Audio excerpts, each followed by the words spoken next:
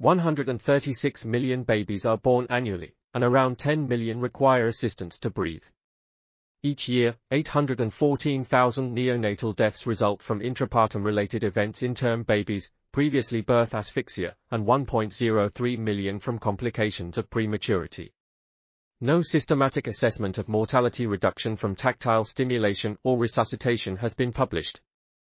The objective of this study is to estimate the mortality effect of immediate newborn assessment and stimulation, and basic resuscitation on neonatal deaths due to term intrapartum-related events or preterm birth, for facility and home births. The study conducted systematic reviews for studies reporting relevant mortality or morbidity outcomes. Evidence was assessed using grade criteria adapted to provide a systematic approach to mortality effect estimates for the Lives Saved tool list. Meta-analysis was performed if appropriate.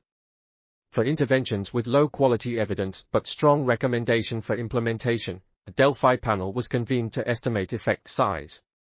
The study identified 24 studies of neonatal resuscitation reporting mortality outcomes, but none of immediate newborn assessment and stimulation alone. A meta-analysis of 3 facility-based studies examined the effect of resuscitation training on intrapartum-related neonatal deaths, R equals 0.70, 95% CI 0.59 to 0.84. This estimate was used for the effect of facility-based basic NE. This article was authored by Carlo, Waldemar A., Darmstadt, Gary L., Niermeyer Susan, and others. We are RTCLTV, links in the description below.